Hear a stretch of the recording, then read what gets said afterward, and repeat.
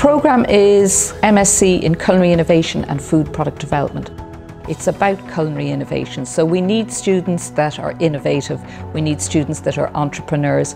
They don't have to have big culinary skills to start with because they will be taught that, but they need to have the flair and they need to have the passion to move the product from an initial concept right through to some very new, very cutting-edge prototype. Today we're having the final of the showcase. It's a time when it puts the students under a lot of pressure. They actually have to produce their product. They set up, they have to display their product, they have to show commercial awareness, they have to produce packaging, labelling, nutritional information, and then we ask 4 judges from the food industry to come in.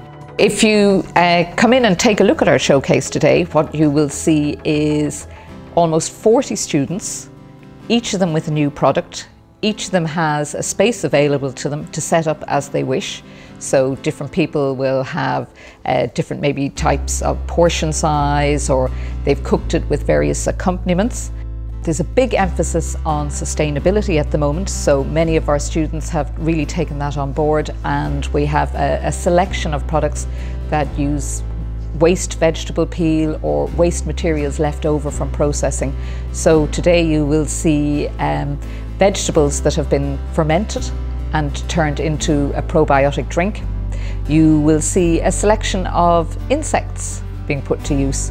So using an insect flour made from either mealworms or crickets and then produced into a very tasty cake. I'm Tara Heffernan, I'm from Kerry.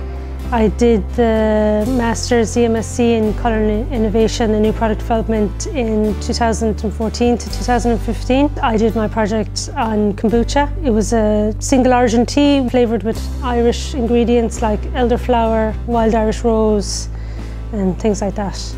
I lived in San Francisco for a few years and kombucha was huge there and I loved it. I realised that we don't have all the things that they have in their doorstep in America, like pineapples and mangoes and all the beautiful flavours.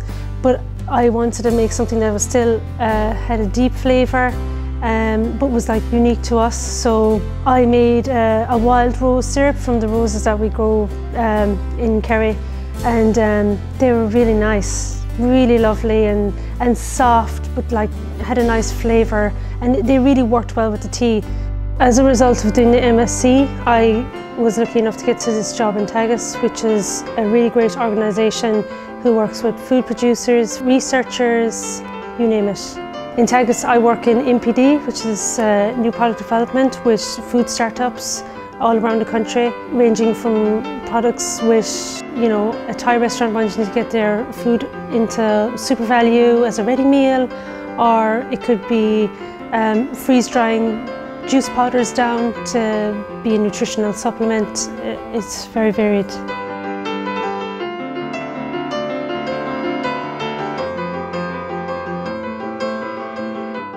And then a big thank you to all you guys.